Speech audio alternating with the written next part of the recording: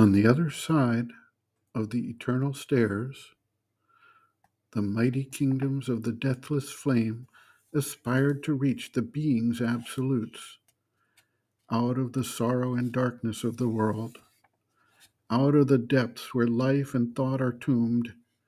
Lonely mounts up to heaven the deathless flame.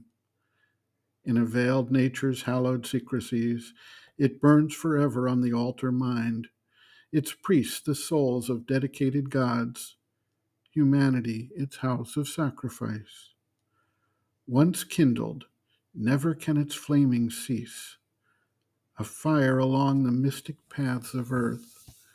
It rises through the mortal's hemisphere, till borne by runners of the day and dusk, it enters the occult eternal light, and clamors whitening to the invisible throne.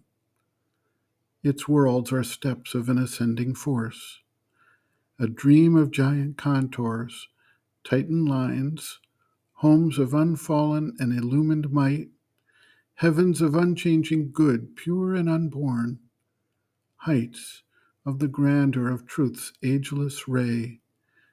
As in a symbol sky they start to view and call our souls into a vaster air. On their summits they bear up the sleepless flame, dreaming of a mysterious beyond, transcendent of the paths of fate and time. They point above themselves with index peaks through a pale sapphire ether of God mind toward some gold infinite's apocalypse. A thunder rolling mid the hills of God, tireless, severe is their tremendous voice, exceeding us, to exceed ourselves they call, and bid us rise incessantly above. Far from our eager reach those summits live, too lofty for our mortal strength and height, hardly in a dire ecstasy of toil, climbed by the spirit's naked athlete will. Austere, intolerant they claim from us, efforts too lasting for our mortal nerve, our hearts cannot cleave to, nor our flesh support. Only the eternal strength in us can dare to attempt the immense adventure of that climb and the sacrifice of all we cherish here.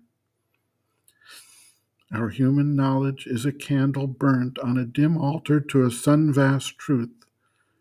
Man's virtue, a coarse-spun, ill-fitting dress, apparel's wooden images of good.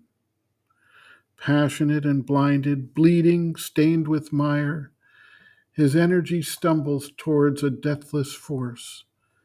An imperfection dogs our highest strength. Portions and pale reflections are our share. Happy the worlds that have not felt our fall, where will is one with truth and good with power. Impoverished not by earth mind's indigence, they keep God's natural breath of mightiness, his bare, spontaneous, swift intensities. There is his great transparent mirror, self, and there his sovereign autarky of bliss, in which immortal natures have their part, heirs and co-sharers of divinity.